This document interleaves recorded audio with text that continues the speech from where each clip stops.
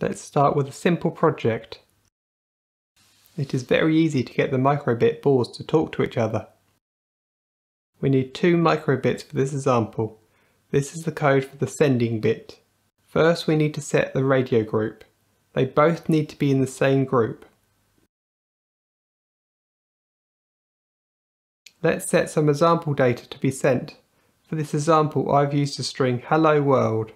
It's located within the forever block, meaning it will constantly send this string.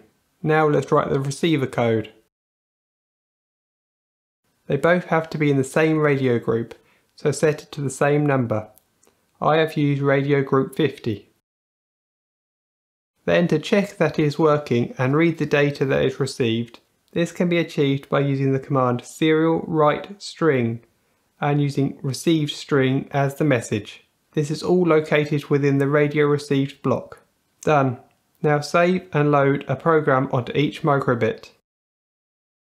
The sending microbit will continuously transmit the data to all other microbits on the same channel.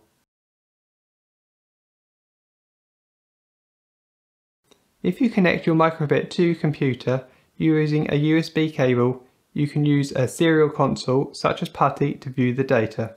Set it to serial and then type the COM port that your microbit is connected to. Then set the speed to 115,200.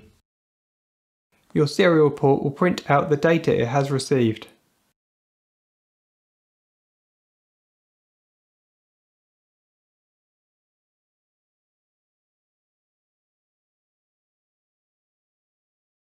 Part 2. Two-way communication. Radio ping pong. This example builds on what we have learned in example 1. First we need to set the radio group. Next we need to create a variable to hold data. Variables can hold numbers, text, strings, or true or false. This sets off the chain reaction which I will detail in a second.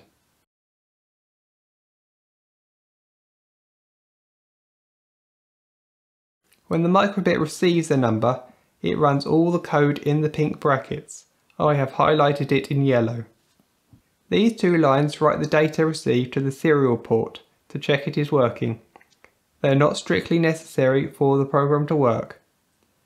To keep track of how many times it has received data, let's add 1 to the variable we created earlier.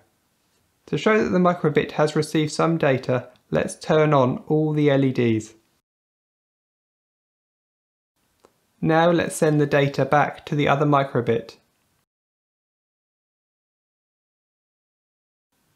Finally, turn the LEDs off so they are ready to be turned back on the next time it receives data. I have slowed down the animation here so you can see what is happening.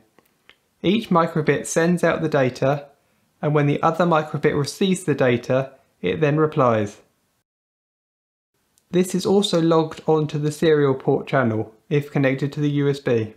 This is what it looks like in real time. Now you understand the basic radio functions of the microbits. Thanks for watching.